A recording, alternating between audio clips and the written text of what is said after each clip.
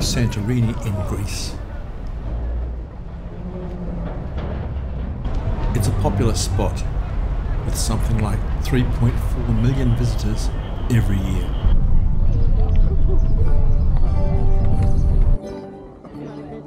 You've probably seen pictures of Santorini in advertisements for Greek tourism. We're here in early spring, well before the summer crush. It's very pretty, and it's easy to see why so many people enjoy visiting Santorini. It's expensive, but not really a tourist trap, because there is so much to explore and do.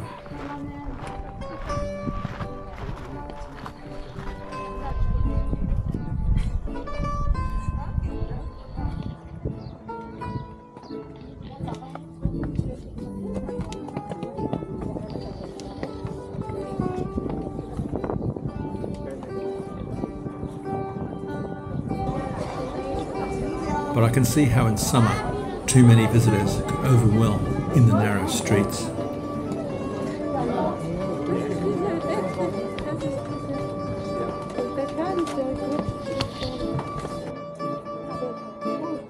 Santorini Island is actually the rim around the caldera of a massive dormant volcano.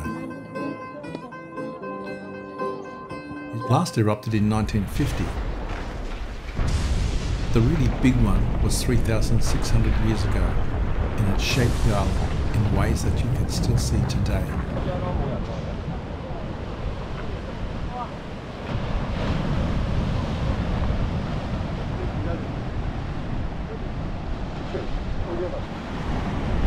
So this part of Santorini ended up completely covered with pumice, meters deep, and that's why years later, when people were digging up the pumice to sell it, that's how they discovered the site.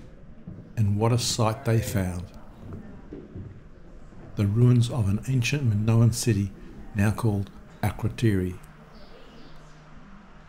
It had been a trading city, very prosperous, with multi-storey houses and sewage and even inside toilets.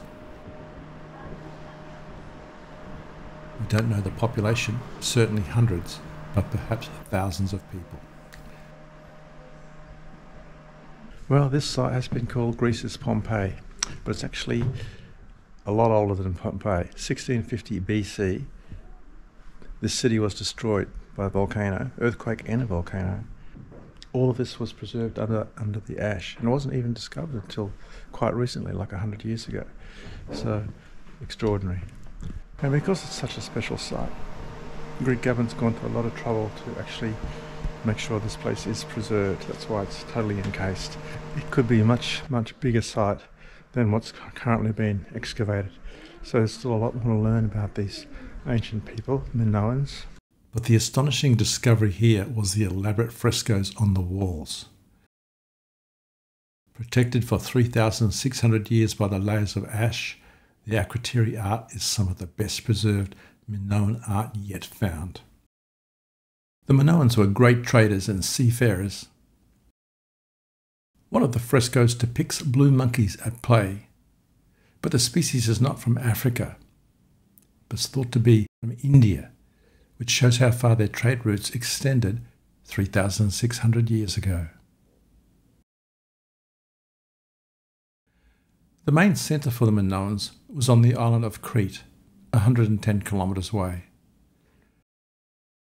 The royal palace of Knossis was rediscovered and excavated in the early 1900s, revealing signs of a successful and prosperous culture. What's surprising is how, to the modern eye, some of their art seems so contemporary. But the Minoans disappeared.